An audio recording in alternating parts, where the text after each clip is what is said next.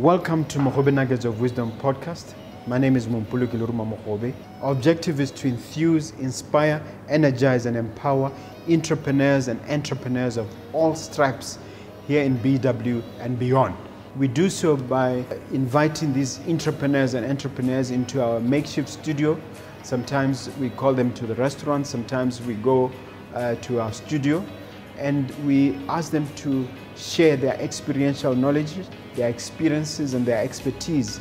And we ask them as many questions as we can, aimed at empowering you also as a viewer.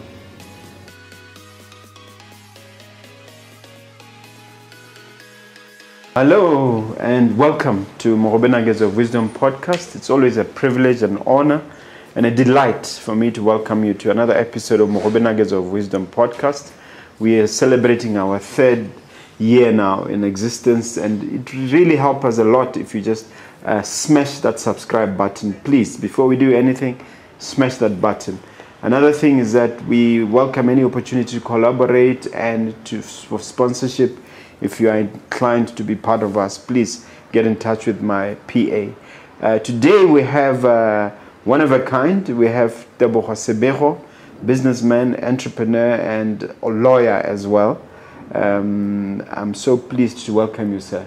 Thank you very much. Okay.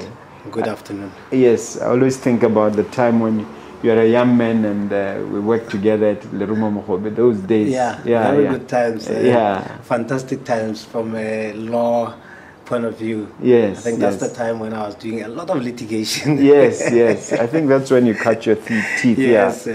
Could you just start with a short introduction about yourself? My name's Tebogo Sebego. A lot of people call me Mara from the football circles. Yeah. It's a name that I'm now accustomed to. Mara. Yes. Okay. It's got a history. Yes, we'll touch on it later. I'm an attorney based in Gaborone, working for a firm called Sebego Attorneys. But besides that, I'm also an investor in property development. I'm a developer to some extent. And yes, I'm also a very astute football administrator. Yes. Okay, let's talk a little bit about your professional training and background in terms of what you did and where you went.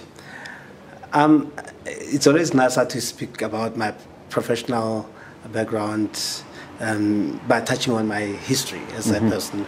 I am from a place called Old Naledi, the working class side of Gaborone. That's where I was otherwise known as Tsakane. Otherwise known as Tsakane, or Ditakana as we call it. So that's where I was born and raised. Of course, I did a little bit of my school in Joaneng after a nasty incident where I was supposed to go to Thornhill. I was admitted there, but the scholarship collapsed. One of these underprivileged students where they got a scholarship and they're admitted at Thornhill. So I was part of that, and it collapsed. It's a top English medium school. Yes, the oldest actually in Botswana. Exactly. So it never really got to happen that time. Why did it collapse? Because there was an accounting problem, and then we were told that I can't go there. Because of that, the sponsorship was discontinued. Yes. Yeah. So I had to move to Joaneng because I couldn't take the abuse that I was subjected to by my colleagues in Old Naledi. The embarrassment. Yeah, the embarrassment. Canada that year, I remember telling them, and all those. And then when it didn't happen, I had to go back, and it was really, really, really difficult. Yeah, so that's where I was born and raised. I went to Sepapitso for my secondary schooling, Form 1 to Form 5. And thereafter I went to read law at the University of Botswana. After reading law, I never wanted to be part of the public service, so to speak. So I was very clear about where I wanted to go. So I joined briefly Richard Lyons Attorneys. That was before my admission. Soon after I became a lawyer, I joined Lerumo Mogobe Legal Practitioners. You're very astute, where I really cut my teeth as a lawyer. I know that you're an excellent pupil, by the way. Yes, an excellent person to work under. Yes, absolutely. I know to work with. Sorry. Yeah. Because quite often, if you recall, I was in court every day. I was knocking off very late. Most of the time, 11 o'clock, I'll be at the office. That's because I threw you into the deep end, and you also love the law. Yeah, I really love the law, and I was always in court. I did preparations at night, sometimes early morning. I sacrificed a lot of my weekends, but the good thing is that there was professional independence in the firm, where you would be just given a file, and then you will run with it. You will make decisions and consult as and when you have a problem. So yeah, those were the great moments where I really got to practice law in the real sense. But soon thereafter, I opened a firm called Tebogo Sebego Attorneys in February 2001. So we were there also for about 4 years. Were you not with Colin Duncan at some point? Or No. You bought his practice? No, I bought his practice. Oh, okay. Yes, he had left, so I bought his practice. So, so I ran with the law firm Tebogo Sebego Attorneys. It was a very difficult phase also, because at that point, I literally burnt myself out. I was very hungry as a lawyer. I outdid myself, and that was rather around the time when firms were young people could not open firms. It was normally, it used to be a preserve for the older people, for the older lawyers. So because you had 3 years experience? Yeah, 3 years experience. I remember it was myself and Bore that generation that started law firms very early. Yes. Yeah, so it was quite a challenge, doomed to fail, but destined to succeed, so to speak. So I did quite a lot of litigation then, because I was just thinking about just about anything that was law that was coming my way. So what was the trick? How did you survive those tough early days? I think I've always been saying that law practice is more a business of referrals. It's like, we don't market. So it's more a business of referrals. Especially those days when it was illegal. Exactly. Now it's lawful. Now it's lawful. So you will help one client, help them very well, and you will get another one. Three others will come. You will help those 3 very well. 3 from each one of those will come. So by the end of the year, you have so many people coming your way. That's exponential growth, Yeah, exactly. So that's what it used to be. And I think that's the culture which I carried from the Lerumo practitioners, legal practitioners, and I established it at Tebogo Sebego Attorneys. So when we were running with it, the firm really grew. And there was a point where I was actually feeling a bit more ashamed about myself, because I'm in love with cars. I love cars. So I was buying cars left, right, and center. I had the money when I was young. So, but sooner than later. Not just any car. I remember a big American one. What is it called?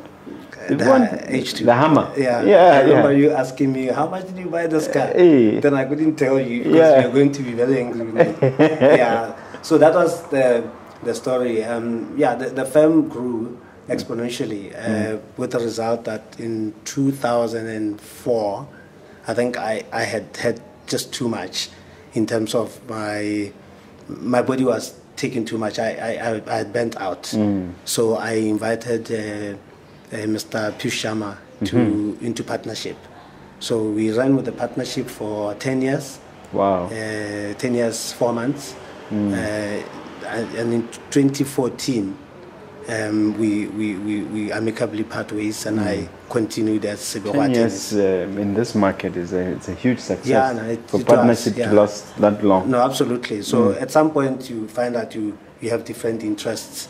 You are more focused on this, and the other guy is focused on the other thing, and maybe your approach towards running of the practice is a bit more different. Yeah. So yeah, we amicably broke apart. Can you share a little bit on that? Because a lot of people, when they part, it's not amicable. How did you go about ensuring that the split is an amicable one? I think we had always maintained different clientele within the same umbrella. So it was always easy for us to identify which kind of work I enjoy doing and which kind of work he enjoyed doing. So it was more of that. And also the engagement leading towards us parting, we had to agree on a lot of things because our firm had the name and the goodwill was quite humongous. And having to split it, we needed to also cushion the effect that it will have on the clients. Yes. And also to ensure that we don't lose out on the goodwill that we've built. So we had to work together in order to ensure that doesn't happen. Even after the split, you could do referrals. We continue. I still do referrals. He still does referrals to me for matters that he knows I'm very good with. Okay. So it was not a very nice thing to do, obviously, because the brand itself was quite huge and it was very established. But for me, it was always easier to re-establish Tebego Tennis because it had been there before. Yes. So yes, so when I got into the new path now, I had to now start coming up with new innovations as to how to better run the firm and just do a few administrative changes and structure of the firm itself. So yeah. What would you say are the major innovations that you adopted? Look, I still feel that when I started doing this ISO certification, the BOPS certification, BOPS is they give you international standards. When you are doing quality management, it means that your quality standards are acceptable all over the world. So if somebody is coming from wherever around the world and they're looking for a firm that can give him the standard or give her the standard that they are receiving elsewhere, the firm will be certified for that purpose. Yeah. What does it take to achieve the certification? Well, you need to have systems, documented systems. You need to go for training, or your staff need to go for training in order to attain that standard. And you are audited every 6 months. It's a very costly thing, and a whole lot of things need to change in your office, like the access code, security, the forms that you use. They are always subjected to review from time to time. We used to have lawyers having files all over their table. When you go to your lawyer's office, you see all sorts of files. Yes. But ISO doesn't promote that. You need to only have the files that you are working on the table. The ones that are not being worked on have to be filed away and have to be diarized appropriately. So every single day when the day comes to closure, we need to have all the files out so of the desks. ISO certification encourages a lot of mechanization and computerization. Absolutely. It encourages, your systems, your filing has to be top notch. There shouldn't be any opportunities for leaks, and files that go unattended because maybe you are too busy or they just fell between the cracks. So the system will pick those easily. So, and another thing also is to ensure that even if I'm not there, the kind of service that a client will receive is pretty much the same in terms of standard. Whenever I do quality assurance. Yeah. So, for example, if I do a divorce case, I'm just giving you an example. There's information that I elicit from a client. I've standardized the information that we should elicit from a client, which the client has to complete. Yes. And that information, whenever somebody comes with a marital issue, we ask the client to complete that form. And quite often, it gives us the entire spectrum of the client's problem, and we are able to then apply ourselves without having to ask for additional information. Without wasting the client's time. Exactly. Same goes with conveyancing and land law. Whenever you come, you want to do a transfer, you want to do a mortgage, there are certain a form that you have to complete and certain documentations that we require from you on the spot. And that quite often are the only documents you are going to be required to finish. Yes. We don't have this back and forth because we have standardized. We keep improving those forms as and when new laws emerge. Like right now we've got the new Tribal Land Act. It just came into force this year, exactly, right? on the 20th of April. Yeah. So we have all these things coming up, and we change our forms to keep in touch with the new laws. Yeah. Am I right in thinking you are the only firm that is ISO certified? Yes, we are. It was quite an exciting challenge for Bureau of Standards when they were doing our certification, because it was a very difficult process. We went through it for 2 years in order to get ourselves ready to be examined and approved. And why do you think your colleagues, other firms, have not followed suit? I've had a number of inquiries, but ISO certification requires an investment. You have to capitalize it. Fortunately for me, and thanks to Leah, were quite interested back then. They put up about 85% of the cost. So we had to get a consultant close to $500,000. If you look at the entire process, and then also the other thing is, there are many changes that you have to establish within the firm. Having to dedicate a server room, having to have a dedicated straw room that is properly with proper security. Yeah. Those are things that you have to start investing on in order to meet the standard which they require. Yes. One thing I've noticed when I get to your firm is that it looks so corporate. Is it part of the ISO certification that you have to look a certain way? Well, not necessarily. I think part of it is also, you always have to take care of your image. It's something that you've always been, if you remember, one of the things when I joined Lerumo Mogobe was for them to set up an office of their own. So when you have your own office, you can pretty much do that's anything. when we moved to the main mall. From the main mall to next near to the UB. Yes. So I did pretty much the same, pretty much the template. So I developed my own office, and looks very nice. Yeah, so I'm able to just do just about anything, knowing that it's replicated a whole lot. You have an in-house deputy sheriff as well. You have an in-house collection system. You replicated. I'm very proud of the fact that you took everything. Absolutely. I mean, you always have to learn from others. You don't reinvent the wheel. Yes. You can only improve it. So that's what I've done. I've always looked around internationally. When I go to Namibia, like when I decided to set up my law office, I had been inspired by a law firm in Namibia. I was buying a property in Namibia, so I went into some office. I was blown away. So when I came back, I knew how I wanted my office to look like. Yes. Well, you've also been part of the Law Society. Tell us how you ended up being the chairman of the Botswana Law Society. Around 2004, I think that the Law Society was not such a it wasn't the pressure group it was supposed to be.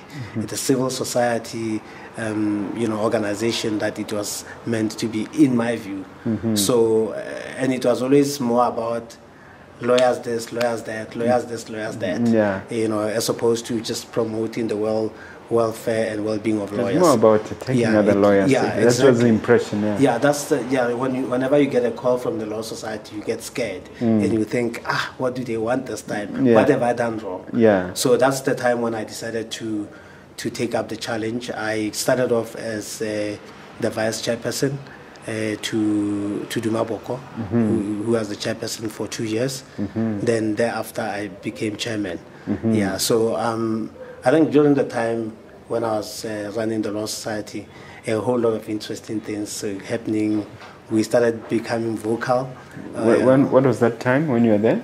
Yeah, it was the time around extrajudicial killings, when we wanted to even take former President Khama to task. To the International Criminal Court for not taking action on the abuse that was very blatant.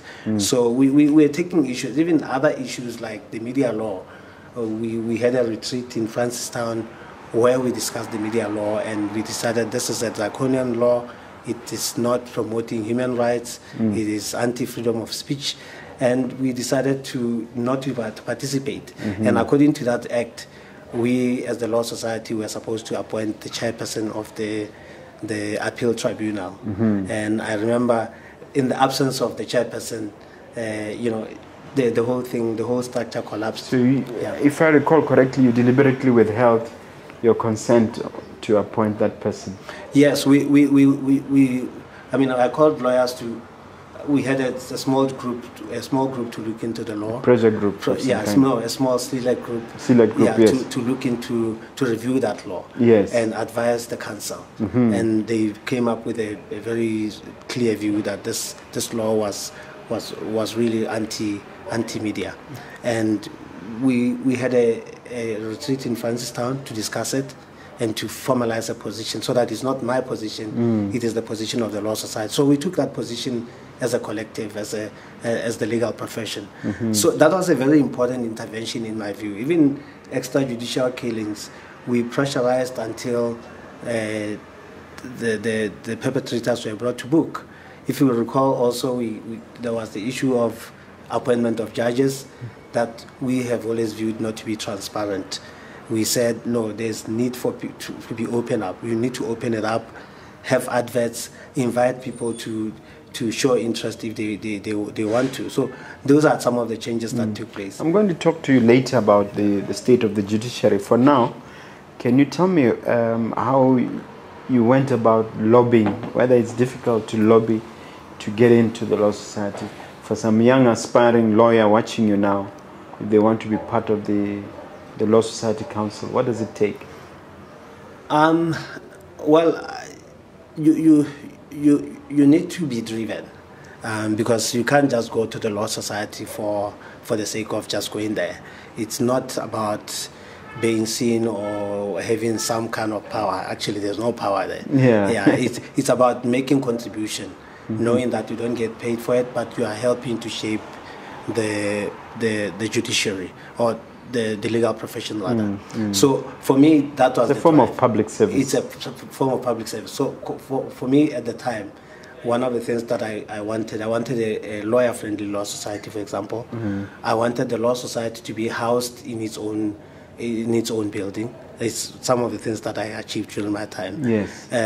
But importantly, I also wanted to ensure that we contribute towards things like free legal service week and just bringing pro bono lawyers closer to the people. If you recall, there was a stage where lawyers were considered to be aliens or from another planet, and I think they also looked at themselves like they are slightly above other people in society. Learned friends, compass and whatnot. Exactly. The way they. So it's one of the things that I really wanted to tear apart, so that lawyers can start regarding themselves as normal citizens, professionals, accessible, friendly, those kind of things. And I lived that and ensured that the law profession also is reflected in that manner. So I think one of the things that I would encourage a young lawyer who wish to make a contribution towards the profession is to first of all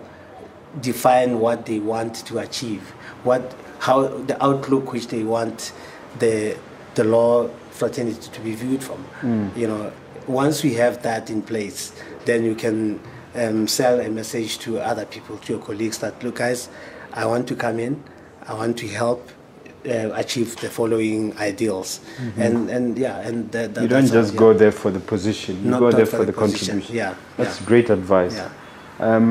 So, apart from those two successes, I think this one is a big one of establishing the Law Society's own headquarters.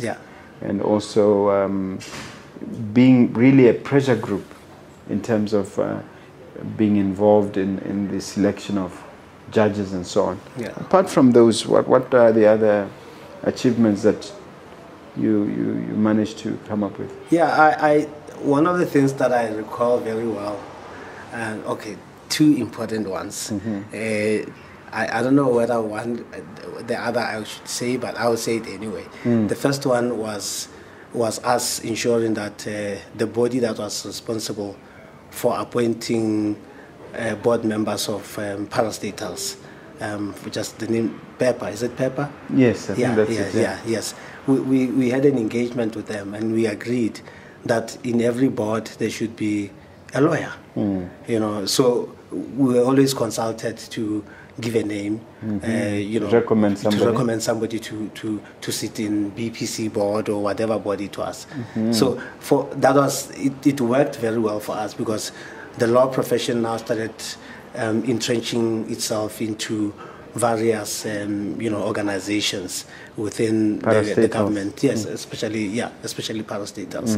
So that was one. That's a big one. Yes. Yeah, and you know, we were so important in that regard, because every time when the board had to be appointed, we always get a letter asking us to recommend somebody from the legal fraternity to sit in the board. And then the other one, it's what got me my fingers bent with other lawyers, where we were saying we can't be talking about localization of the bench, which is something that we achieved during my time pressurizing for localization of the bench. We can't talk about localization of the bench as in the judges and stuff. Yes. We also should talk about localization of the bar, as in us as private practitioners. How many citizens do we have? Why can't we have a lot of our people being absorbed into private practice? I think that was something that unfortunately the message was misinterpreted to say that you're anti-foreigners, but that was not the point. Exactly what I said back then is what is now happening. We are producing over 80 to 100 law graduates a year. And where do they go? I mean, they can't be absorbed by government. They have to be absorbed by the by the legal profession, the private sector. So that's something that we are talking about back then, to try and pave way for such. So yeah, it unfortunately got me bent, my fingers bent, because then some lawyers really took it the wrong way. I know that there was a lot of noise about it. You mentioned that we're producing between 80 and 100 lawyers a year. Is that number desirable? Are we not saturating the profession? Well, unfortunately, this thing of lawyers, the number growing and the economy growing, they have to go hand in hand. We can't have a stagnant economy and many lawyers. We have to really have our economy moving up and up. I think that's now for government to ensure that our economy is robust, our economy grows. Well, the government and us, the business sector. As the business sector, we obviously need a conducive environment to operate and grow our businesses. So for me, it's really, I don't necessarily see anything wrong with us having more lawyers, because the more the merrier. I would say, competition, especially for competition, especially for people that could not afford those kind of lawyers. So they will have other up and coming lawyers who are willing to take up their cases. So I don't really see anything wrong with it. The only thing is we need to tighten up the screws to ensure that the profession remains a clean profession. You know, we keep to our ethical standards are observed. That is, for me, is the only challenge, because quite often when there is more, you start getting some characters that are really not desirable. What I noticed, I don't know whether there's an indication of success or it's something we should be concerned about, is every January or February there's a long list of lawyers who are being taken off the list. I don't know whether this is something we should celebrate or lament. In other words, is it an indication that there are more good lawyers remaining, or is an indication that there are a lot of bad apples out there? Well, I think for me it's an indication of the Law Society doing its job well. Obviously, the ideal situation is to have a zero disbarment or a zero, delisting of a lawyer. So I think for me, it's a call for us as lawyers to also introspect and see whether we are observing to the ethical standards that we were taught at school or that we subscribe to. You can't blame the Law Society for calling out a lawyer who is a delinquent. But similarly, as the Law Society, we always have to ask ourselves, have we done enough to try and ensure that people know what they are supposed to do and they operate within certain parameters? Because in some cases, people are simply not complying with the requirement to audit their accounts, the trust account. Yes. Yeah, quite often it's because we will have some laws that are not implemented. Because maybe the Law Society also is overstretched. As you know, over 60% of our members are not even paying for the sustenance of the Law Society. If government, into the Fidelity Fund. If government was to help with those 60% to pay to the Law Society will be better able to roll out programs. You're talking about the Fidelity Fund? Yes. You remember the every lawyer pays for a practice certificate. It's quite a hefty amount. So the government and parastatals are not paying. So that means that we've lost a huge section of our members who are not contributing towards the running of the Law Society. You realize that in the law, in the Legal Practitioners Act, there's a provision for quarterly submission of bank statements of trust accounts. But you need to have resources to ensure that is complied with. Yes. So we always wait for the end of the year, and that's why things always go this way. Yeah. All right. Now I want to talk about business, your business endeavors. Beyond the law, what business activities are you involved in? I once tried a business venture when I was a young man, which I abandoned after 2 years. Why? I was running a cash loan, but in a more formal setup. The amount of money I was making was scary. I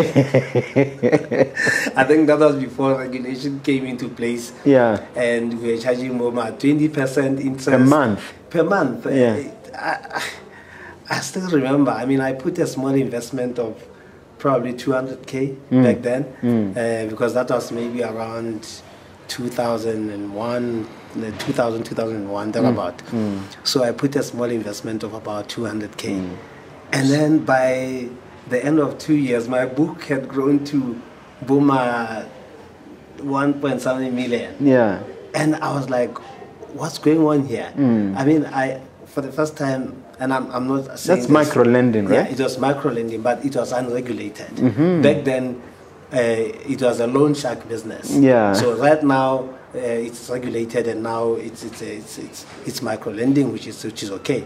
But back in the day, it was literally a loan shark. You take somebody's ID, their banking card, their ATM, and then at the end of the month, you'll be queuing all over. Your boys will be all over town cashing money at 12 o'clock midnight when people's accounts are credited.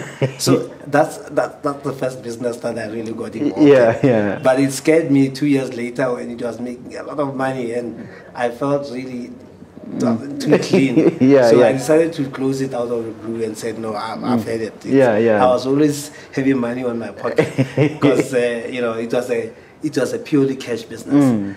So somebody will maybe they will have a situation at home, they borrow 2,000 pula from you, you give them at the interest of 20,000 pula. That's 20%? 20% rather. And they will be, at the end of the month, they can't raise the 2,400, so they will pay you 400 pula, and then they're back at 2,000 again. So by the end of 10 months, they have literally paid you 4,000, but they still owe you 2,000 and the interest for the following month. And that was how it was. Yeah. So I had to shut it down because it didn't sound like clean money to me. Yeah. So morally, you were troubled by the. Yeah, it was troubling. So that's when I started focusing more on the property investment business. So you just closed it down? No, I did. I just closed it down. One morning I woke up and I said to the guys, I'm paying you 3 months' salaries and I'm shutting this business. They were asking why. You just make this is your money spinner. But I said, no, guys. Because each time I meet these people that were getting money from me, I really felt bad. They could not get themselves out of the debt, so to speak. So I decided to close it. Yeah. So that's when I now moved my interest towards property investment. Remember, in the early 2000s, things were so easy. Compared to now? Yeah, compared to now. Plots at Block 8 were... Going for 40,000? No. It was 18. 18, 1-8. But I remember then we were thinking it's expensive. Yeah. Some people were thinking it's expensive. Yes. Some people thought so. I think it was short-sighted. Short-sightedness. Yeah. So a lot of things started happening during that era. Whenever you had money, put it into property. And also I was inspired by people like... yourselves and we had a client, I shouldn't name the client, who is a property mogul. Remember? Yes, when you started Block 6. Yeah, he's one of my mentors. Yes. We did all that for him. Yeah, we did that for him. That entire Block 6 estate for him. So I learned quite a lot from my dealings then. Yes. So and obviously the dealings with you. So I started picking all these lessons and applying them. I really felt that property investment, although I still do invest in shares in companies and so on, and maybe other small businesses on the side, but that's my main business. I do property investment, whether by way of building and selling, but flipping. Yeah, flipping. But I've stopped flipping now.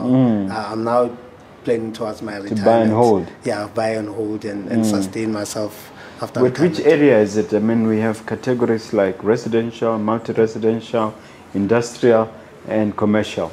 I have been focusing, small portion of it has been commercial, but the large portion of it has been residential. Yeah, I found residential, especially at a lower scale, that is from 2,000 to 4 grand rent house per unit. They are high spinners. The ones at a house in Pakalani that I tried to rent out, it was there for 9 months. I was taking care of it for 9 months. Without getting any income? Yeah, and without getting any income. I couldn't get a tenant. When I got a tenant, they were negotiating very hard. And then I felt, this is not making commercial sense for me. I then sold it and then built with the money. I was able to build, I think, 2 or 3 projects out of that. So for me, that's like the kind of, it's a bit more, the income is a bit more passive than active. But you still get those calls to fix toilets and doors and lights and things like that. Of course, that's where now you need to have a team that is a maintenance team that unfortunately we have to pay for, or fortunately for them. You have to pay them every month in order to ensure that they... So you've established like a Sebego properties somewhere? Yeah, well, I have that arrangement with a different individual that I've been working with for a long time. So then you have somebody doing management for you? Yes. You've seconded management to somebody? No. Unlike us who are now actually have people on the payroll. Yes. Managing. Is that I haven't reached the level where I have a management team, but but my wife is the one who does those. My purpose is to just build and hand over, build and hand over. I think she does have 1 or 2 people that assist her to manage the properties. Okay. Yes. All right.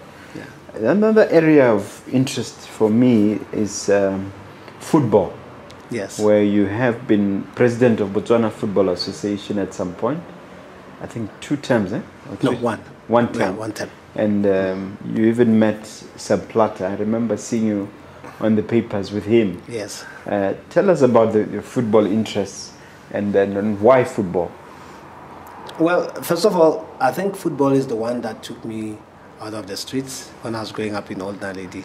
I was playing football, Gaborone United, all their development teams I played there. Although I was a Notwani supporter, but they were closer to home, so they were my natural home. And even when I was at school, football, I still continue to play football.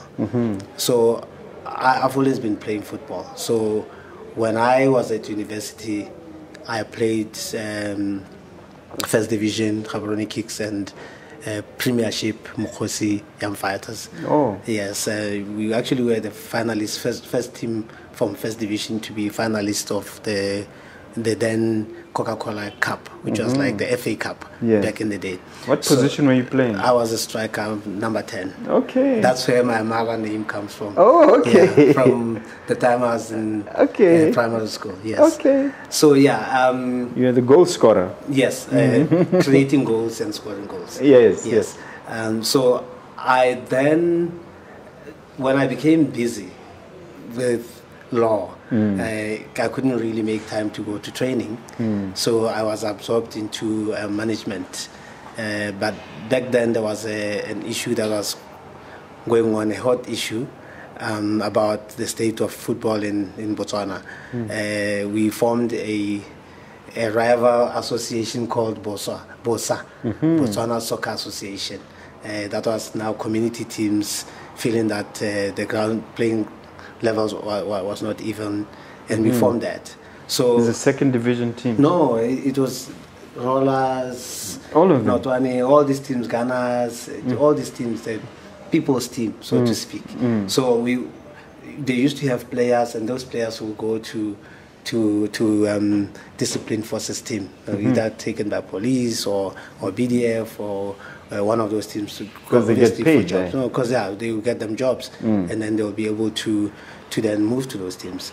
And our teams were always struggling with transportation, sponsorships, and so on. So we then formed a group called an association called Botswana Soccer Association. And after. Yeah, so I was a baby lawyer then, but I was charged with responsibility. You're using the wording of Richard Lyons, yes, baby lawyer. Baby lawyer. You called everybody a baby lawyer. Yeah, so I was charged with the responsibility of just ensuring that all the legal issues are in place. So thereafter, of course, that did not carry on because there was a meeting that fused the two. The dispute was resolved, and then we went back to Botswana Football Association, and then I carried on. So the issues that caused you to create a rival organization were resolved. Yes. And then you went back to yes. DFA. Yeah, we even agreed that at the time that every discipline forces team or institutional team, so to speak, would have one team only. Not one in Francistown, not another in Gaborone, the other one in Pique, so they will have only one team. We agreed on issues of gate takings, how they are going to be shared, looking at the challenges we had. So I then became the chairperson of the disciplinary committee and of the BFA. Of the BFA. I was still probably 28, and then I became the legal advisor for under Philip Makhalemere, who was the president, and also under David Fanny. And then that's when I challenged David Fanny for presidency, and I became the president of the association. Yes. Okay. All right. Any memorable things that you did during your tenure? Well, during when I was still part of the NEC, we qualified for the AFCON 2012. First time ever. Yeah, but credit must be given obviously to the previous presidents who had literally worked to ensure that it happens, and obviously the technical team and the players. But that was when we started having frequent qualifications, because we then had the under 17 qualifying also for their under-17 AFCON, so to speak. Yeah, so administratively, the game grew in terms of sponsorship value. We had sponsorship for national teams, even under 23s. Because of your efforts. Yeah, because of my efforts, and also because I literally continued the good work that the other guys had done, but obviously I took a different turn in terms of how to approach things. So even our Premier League, at some point, it was amongst the top 10 in Africa in terms of sponsorship value. So when I left, that's where it was. And when I left the association as president, we were number 86. In the world? In the world, yes. And I think that's number 23 in Africa. Wow. Yeah, we are now number 148, I think. Yeah, that's where we are sitting. I hope that doesn't reflect badly on the leadership. No. I think we all have our approach towards development. Sometimes some would sacrifice the national team and focus elsewhere. I hope that's what it is. Yeah. But but that's a different issue for another day. How did you get an opportunity to meet Sepp Blatter? I was very fortunate to be appreciated by a lot of leaders in Africa, because in the meetings I used to speak, whether in CAF or in FIFA, I would raise my hand and speak to some issues. So I was first noticed by CAF, and they appointed me into a committee called, like the top committee, it's called the AFCON Organizing Committee, the one that organizes Africa Cup of Nations. So the executive committee sits in that committee as well. So I took over a position in FIFA for marketing and television committee. That was like a committee that was responsible for making money for FIFA at the time. So I had interactions with Sepp Blatter after one of my comments at the FIFA meetings, and then that's how I invited him over. I was at the time the youngest president in the world, the youngest FA president in the world. You just sent him a letter, come over, and he came? No, we spoke about it. And then he said, that's fine, I will pay you a visit. It was his second visit to Botswana, by the way. Fanny had done it before. Okay. And then I invited him also. Okay. Yeah.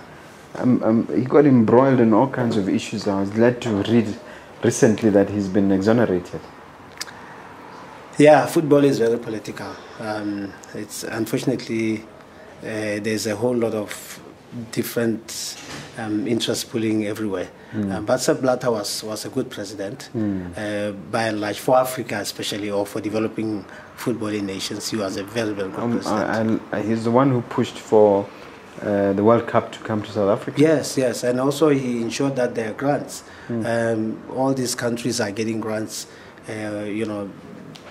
all over the world. He ensured that all the federations were getting grants. Something that I keep saying to all the FAs, that if you are getting grants from your mother body, it means that you also have to give grants to your substructures. Then the substructures must also give grants to the clubs. I think this is something that it's a philosophy that I derive from. So what is your current involvement now with football? I am sitting in the board of directors for Botswana Football League, which is like the highest league, first division and Premier League. It's got a board of directors, so I'm sitting there. What's the role of the board mainly? The role of the board is to give strategic guidance to football at that level, professional football. So that's what we do. Yes. Okay. Do you believe there are things that need to be done? If there was a wish list of changes that you'd like to see, what would it be? First of all, I think we just need to change our mindset as leadership in football. We need to think about clubs as our main building blocks. And we need to always ask ourselves, what is it that we are doing that is benefiting clubs? Instead of saying, what are clubs doing that is benefiting us? We have to always think, what is it that we are giving to clubs to ensure that they participate in our leagues? Almost sounds like a JFK question. What are you doing for your country instead of what the country does for you? Yeah. Exactly. For me, that's the thinking. Because, I've run a club called Notwani Football Club as the president. The amount of money that I was putting every single day. From your own pocket? From my own pocket. And it's money that's not coming back. It's money going into the game and not coming back to me. So if you are now at sitting where I am as a board member, the question that you always have to ask yourself, or in leadership of football, is what is it that you are doing to ensure that people don't put out their money? In fact, we give them subsidies in order to participate in the league and pay their players. Yeah. Do you see us coming back to AFCON or even going to the World Cup anytime in the future? We shall. It will take a bit of planning. But probably if we have a 10-12 year program, we'll get back. We'll get to the World Cup. Is our population size working against us? No, absolutely not. A lot of countries that are playing regularly in the World Cup have lesser population than ourselves. Like which one? Yeah, like Uruguay. Uruguay. Uruguay. Yeah, it's a small. These are very big footballing nations, but they're very small in terms of numbers. Even these islands in Africa that are now qualifying for AFCON every other edition. Comoros. The other one. I can't forget the other one. Yeah, there was the other one that played with South Africa, where people thought it was going to be beaten by South Africa 10-0. Yeah. But it pulled a surprise. So that's the kind of nations that are coming up in football. But their population is not necessarily bigger than ours. Yeah. So is it just a simple case of putting more money in football? Yes, and being organized, ensuring that football money goes to football. And not to administrators. The Russian, how we divide the cake, administration should take a small part, and the large part should go to the technical, to the actual game itself. Yeah, to the development of talent. Yes. All right. I want you to talk about ingredients for your success in terms of what you think are the essential components running a successful law firm, being in the property business, being successful in football. What would you say, looking at all these areas, are the key components or ingredients for success?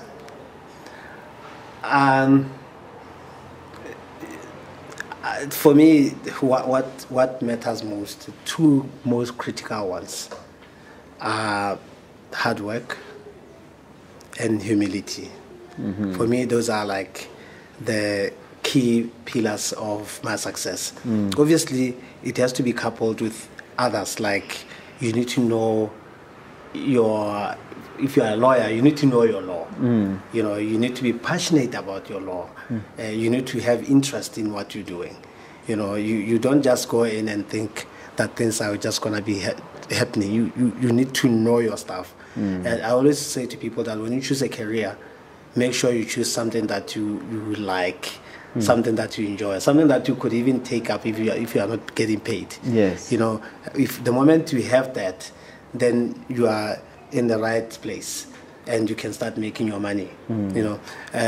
So one thing also is also to be innovative. You need to always be thinking about new ideas. How do you ensure that you stay relevant?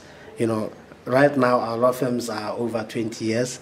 Mine is 22 years. Mine is 30 plus. Exactly. So we have to keep being relevant. You can't just remain the law firm you were in 2000. You have to change a lot of things as you go, because everything keeps changing. Introduce new innovations. Look for other opportunities, new opportunities. There are now international opportunities out there. Like right now, I have a partnership, a working partnership, so to speak, an association rather, with a law firm in Kigali. It's called Abayo. Yes, Abayo Law Firm. So these are opportunities. Once in a while, I do get clients referred by them. Yeah, referred by them to me here. And because now our governments are beginning to do business with each other quite often. So it means that there are opportunities that exist there. So other things also include things like legal training. there are bodies that people can, register with to ensure that BQA, to ensure that whenever there's a training for a legal training for an organization, they can bid to do training for those organizations. If, for example, the land boards need to be taught about the new law, the new Tribal Land Act, you could put a proposal, because you are BQA accredited, to ensure that you teach those people and you make your money in the process. Yeah. That's you have to keep being innovative and thinking about new things that could keep you in touch with the times. Yeah.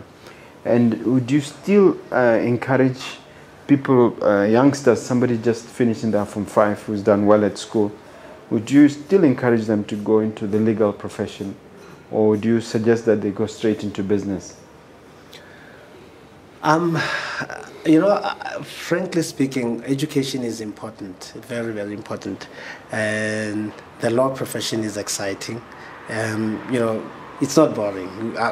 The profession that we are in, it's not a boring profession.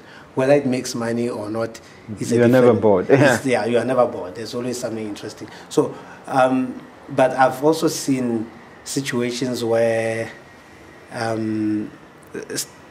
students who I would say were not as smart as I was took a different line and got into business administration or some finance, courses like this, finance, and then they are CEOs, So I get to ask myself, because law in the past was for A students, like you have to be an A student to read law, yes, or to be admitted for law, and those who took maybe B student, be second class, would probably go into business and stuff. But then they're the CEOs. Yeah. So one has to always ask themselves, what do you want out of your life? I mean, sometimes your focus is money. Other people, the focus is just pursuing an interest. If you pursue an interest, it's also easy to make money when you are pursuing something that you like, because you don't get tired. Your energies are always high.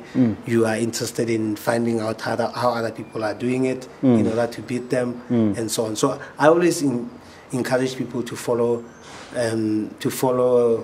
their passion. Yeah. Because I knew I wanted to be a lawyer way back when I was probably doing Form 1 and Form 2. I knew I wanted to be a lawyer. Yes. Yeah. All right. We live in a political environment. Currently, there's talk of a reset agenda, which HE actually gave a speech about, I think, mid last year. Yeah. And in the course of that reset agenda, we have the Ministry of Entrepreneurship. What do you think about these developments, and are there actually signs that there's a reset, looking at the ecosystem in general? These are very interesting developments, and I think they are meant to ensure that there's a bit more focus on entrepreneurship and its development. It's a good thing. Obviously, we still have to see what the ministry has that is going to roll out to us as business people. But of course, for me, that's a very good initiative. But I always say that you can always have these beautiful ideas. If you don't have the political will to ensure that they are independent, they have the right people to man them. Forget about political affiliation or whatever prejudices that may exist. You need to have the right people in the right positions. Sometimes we have the unfortunate or misfortune of having people that are probably aligned to certain interests that are unfortunately taking lead in certain positions, and they can't deliver because they are not capable. So these kind of initiatives, the institutions need to be as independent as possible, and they need to be manned by people that are capable. So I think for me, this is a plus for government. It's an opportunity for government to really drive the agenda that was set by His Excellency. But it can only happen if we put the right people in the right positions. You see, whenever an opportunity arises, we should not, if you put Sebego there because he's aligned to certain interests, then you are not doing justice to the idea that we have. And the idea is bound to fail. But if you put somebody that you know is qualified, he may not be your friend, he may not share the same allegiance that you have, but you know that for purposes of what I'm doing, they're going to deliver my project. Then that's for me is, and importantly also, we really need to start ensuring that our institutions are independent. I think this is part of the reset agenda, to ensure that whenever there is a board that is responsible for whatever aspect of our government, we empower it and we let it fly on its own. Interference in the board operations is what has put us in a bed. Yeah. That's a very good answer. I was going to take it further and ask you whether you because in the speech when the president was announcing this, he was talking about a kind of inferiority complex, a tendency to look down upon ourselves as Botswana. Have you seen this to be the case, as I have? And if so, what do you think can be done to lift our mindset, to have a paradigm shift, to see ourselves in a different light? I tend to agree with what H.E. was saying. There's this complex that we have as Botswana. But if you look back as to what causes this, it's where people get disgruntled because they feel that certain opportunities that they are deserving to undertake do not come their way because of certain reasons. You see, I would say, for example, in the law profession, whenever there's a young lawyer who's very capable and who's demonstrated capability, when they come along the way, why should we go to another country to get an advocate when we have somebody who's capable? It used to happen in criminal cases until people like Dick Bayford, they started showing that they are as capable as if not even better. If not better. You see, so I think we need to start believing in ourselves. The research agenda has to be more about people believing in themselves and government believing in their own people. You see, because the energy has to also come from the top to the bottom, and from it has to be reciprocal. So when we undertake big projects, we also need to know that whatever that we are undertaking has to reflect on our government. If a government invests so much interest and so much money in you to undertake an operation, and then you fail it, you are failing a whole lot of us. And then tomorrow when you start having complex, some of us who never had the opportunity, it's because our counterparts have failed us before. So that for me, it has to be a two-way street. We need, as government needs to really trust its own people. And we need to start having this society that is very, very apolitical in our approach to issues.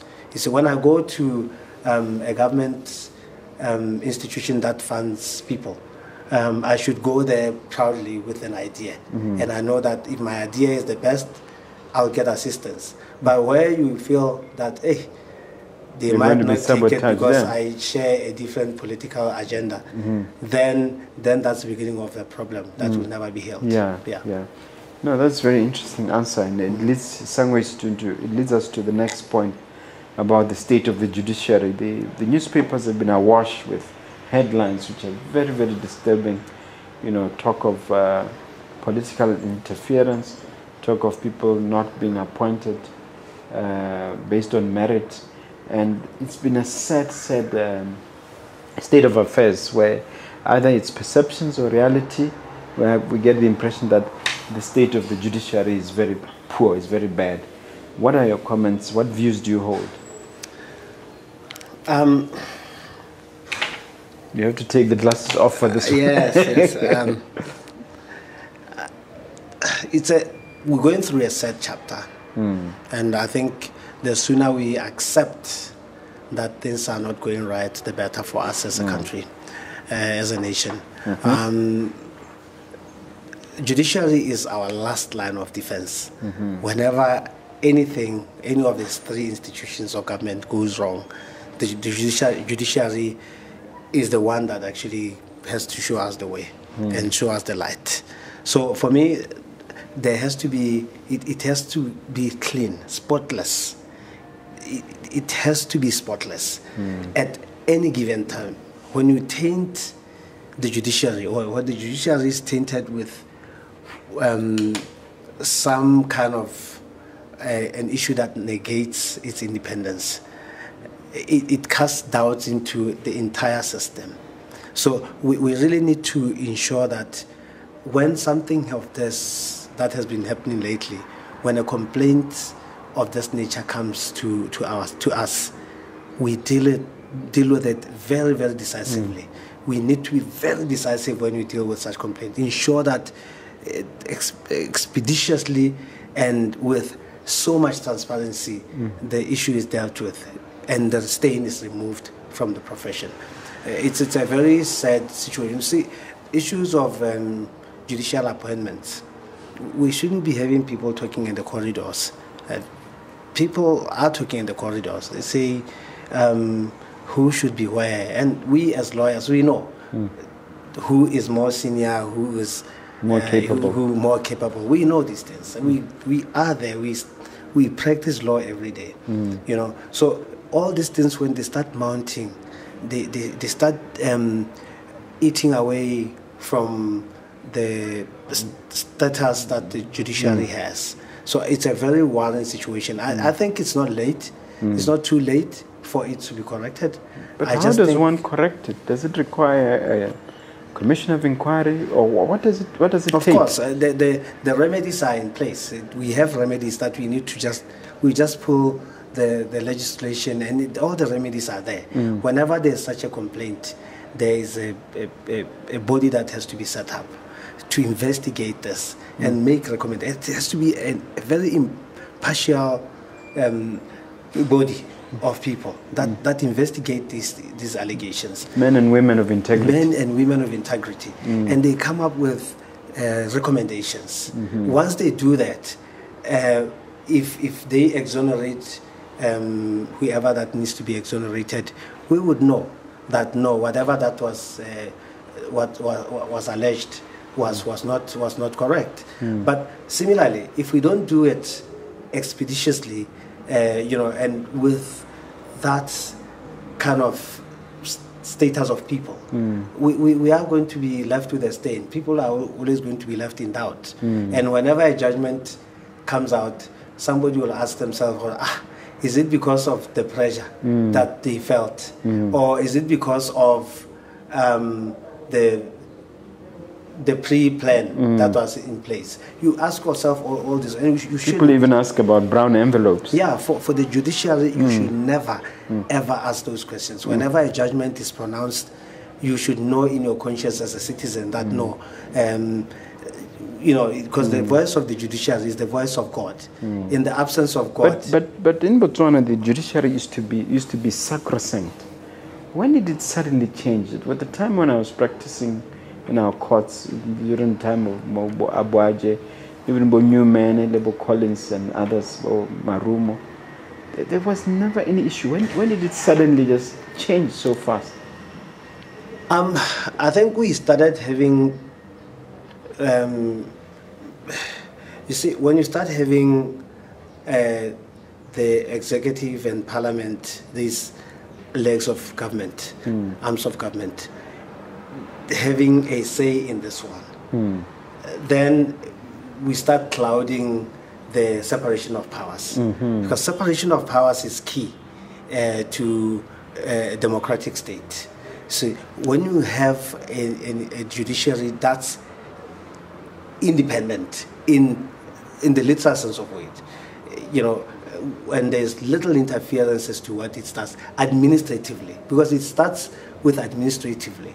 So when you allow the judiciary from an administrative point of view to run independently, to have its own budget, to be properly resourced, and not to go to government to beg, because the moment they start begging from the executive, then the executive will now start pulling the strings, and when they start pulling the strings, that's where now you start questioning yourself as to whether or not the judiciary is independent. I think it started some couple. Last 5 years or so. 5-10 years ago, it really started happening. Or where even the JSC, it's supposed to take decisions that are very, very, very robust and progressive. But when you started having appointees maybe coming from the president, maybe the then president, or the current president, I don't know, who were literally coming there to pursue an agenda of government, then it starts eroding that independence, So I think for me that's what happened. And also, it used to be seamless. We used to know who qualifies for what position and who doesn't, who is online and who is not. Like right now, it was predictable. Yeah, when I'm with you, seniority was recognized. When I'm with you right now as an attorney, I know you are more senior than I am. And whenever there's an appointment to be made in the law profession, I would know that only if Mogobe doesn't take it, I'll take it. But if Mogobe and myself are pitched in the same, and I know I'm less experienced, and I take it, that then becomes a problem. Yeah. And I'm not saying this to criticize. I'm just saying this is how the judiciary has always operated. So if there was going to be a solution, it's really a matter of look at what the legislation says and appoint some form of commission, so for either a commission of inquiry or some kind of investigation needs to be done. Yeah, with the current allegations, I think we really need to have a very independent commission to look into them. And they have to interview whoever they want to interview, be availed with whatever evidence. Have subpoena powers. And then they make whatever recommendations, the findings, and then we know that will clean our judiciary. Okay. Yes. If that doesn't happen, is there an alternative? Well, for as long as it doesn't happen, I see us eroding our the standing that we have as an independent judiciary. Right now, whenever a judgment comes, you ask yourself, is it because not? And judges would have applied themselves, but we still cast doubt on the whole process. Because it's not, as we always say, it has never been about it being done justice. It has always been the perception around it. Yes, it's always about perception. What do you think about the general problem that judgments are taking too long and they are not coming out on time? Because that's one other thing that the newspapers have been really going to town about, that certain judges, and we're not going to mention names, never seem to deliver judgments. Yeah, that is something that really discourages as practitioners. It's very discouraging. But I'm happy that there has been a move towards ensuring that cases are dealt with quicker and disposed of quicker. But we are now back, because in the past few years we were a bit more harsh towards the judges that were not delivering, and there was a lot of talk about judges being put to terms on delivery of judgment. I think it's 6 months or something like that. There is even 3 to 6 months. There's something that has been put in place actually in print. I can't remember, but if it's not 3, it's 6 months, depending on the kind of so case. Those are the kind of interventions that we need. But I'll tell you, we are still struggling with that, and something needs to give. But interestingly, I was just sharing with one of my colleagues that we are talking about judges here.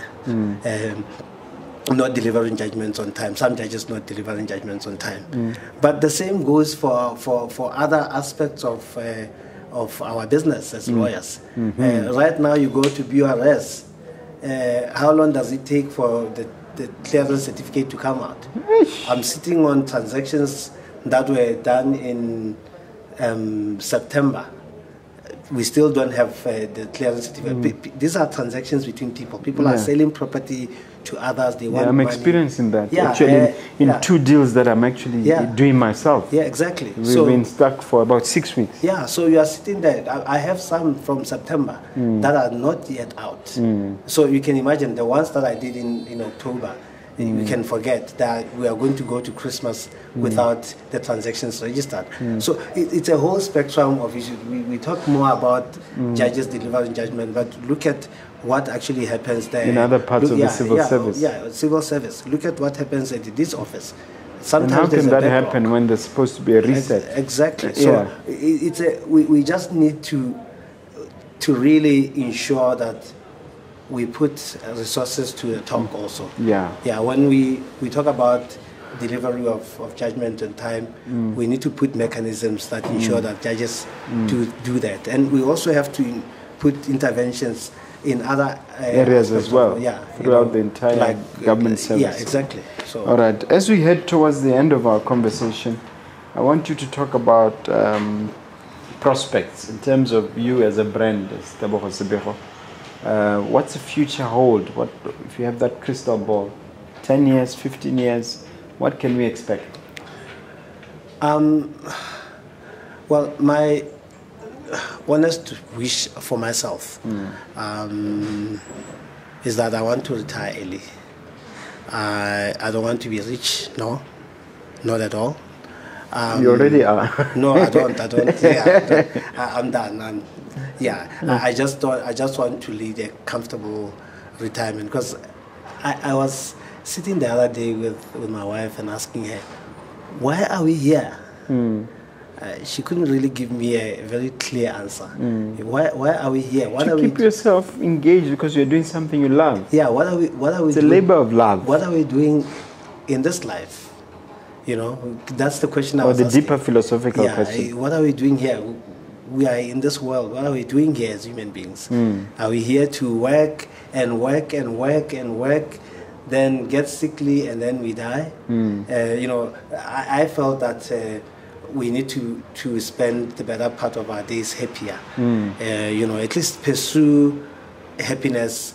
Give part of the happiness that you can derive is traveling the world, pursuing your passion. If you love the law, do it to the best that you can, without necessarily thinking a whole lot about money. And also, the other thing also is, for somebody like me, I'm a lover for vintage vehicles. I would like to own probably a 1935 vehicle and drive it around. So. Maybe these are things I should be pursuing. Going into those kind of shows and bidding for cars. And, So it's. But from a professional point of view, I just want to see Sebego attorneys having continuity. Beyond me. I would like to really see my law firm being taken over by younger. Some of your professional assistants. Yes, and possibly me getting completely detached from it. Completely. I mean, just the brand itself, and then they will carry on with it and make it their own. So that for me is what I wish for. Yeah, in fact, that should be doable since you've already established systems, isn't it? Yes, and that's part of the reasons why I established systems to try and and then I can. But retirement also has its downside. If retirement means doing nothing, you need to keep yourself active as long as you are alive. No, absolutely. I'm the kind of law that we are practicing now is not healthy, where you have 5 consultations a day, draft documents, and sleep at 11 o'clock because you are drafting, or wake up at very, very early in the morning because you are doing a contract. But maybe the kind of practice that we should be engaging in as we grow older is to have just one file that you are doing in a month. Yes. And doing a very good job, but getting well paid for it. Or do what I do, have one case or 2 cases a year. Exactly. So maybe that's where I'm going. Yeah, yeah. All right. This is a time now where you can hit me with a question if you have one for me. Well, I first wanted to find out how you are fusing the law practice with business. And secondly, what your take about investment in shares and how they have performed over the past vis-a-vis real estate. Okay. These are tough questions. I don't think I'm too conscious about it. Obviously, I know the 2 main areas where I have the greatest fun, which is within the scope of entrepreneurship. So my approach is to delegate as much as possible to my managers and to have them run things on a day-to-day. I only come in as a troubleshooter, firefighter, even when. For the most part, I've delegated responsibility to them. So that is how I'm able to run, up to 11 or 12 companies now without too much concern. Although I've noticed that once a week there has to be a crisis. So I've come to accommodate crisis as part of the package. Yeah. So that's the first part of the question. The second one was in regard to shares. Yes, vis-a-vis real estate. Yeah, I'm very passionate about the stock market. I have a company called Itara, which is short for Itarabologela. I don't know whether you are aware of it when we used to work together. Yeah. That company does nothing else but stock market investments. So I make sure that there's a percentage of whatever income I make that comes into the stock market, mainly in the local market. And there's been a lot of stagnation the last 5 to 7 years, especially, I would say, the last 5 years. But before that, the stock market in Botswana was one of the best performing stock markets among emerging markets. So when you were positioned, well positioned in the stock market, you can do a lot of things. So if I was to reveal a little secret, how I was able to, for instance, build the plaza was in part because of liquidating some of the shares that I had invested earlier. So I believe that we should think more as investing in businesses than in shares. If you think like that, which is a mindset of somebody like Warren Buffett, where you take those businesses, you analyze them, and you invest them as individual businesses. If you do that, you have that mindset, you can't go wrong investing in shares. But I happen to be in love with both property and stocks. So, and in a sense, property has been a dominant over stocks. But anybody listening, anybody asking the question you've asked, I'll say, if you have an opportunity, if you do your homework, the important part is to do your homework. And I have a 4-point criteria which you can't discuss now as to when to invest. If you do your homework and you've read, you should also invest in stocks. If for no other reason, as part of a diversification strategy. Yeah. I hope I've answered your question. No, you have. You have. Actually, the point of interest that I'm picking, which I've been debating on, is investing in the business or investing in the stocks. And I find investing in business to be more profitable. Yeah. Although the risk is there. Yeah. But over the past 5-10 years, like you say, I've seen 7 actually. Yeah. Stock market has done very bad. They've done very badly. I mean, the investment that I put there, I even regretted at some point. But have you noticed that this year it's beginning to pick up again? Yeah. So if you are in it for the long haul, and if you are not under pressure, for instance, you don't need the money to pay school fees next year. Yeah. Please get into stocks. Yeah. You will never regret it. I haven't regretted it. Yeah. Well, so that camera is yours for you to take a look at that viewer. Look them in the eye and leave them with something inspirational, something uplifting, sort of a summary of what we covered, as it were. Well, thank you for having me.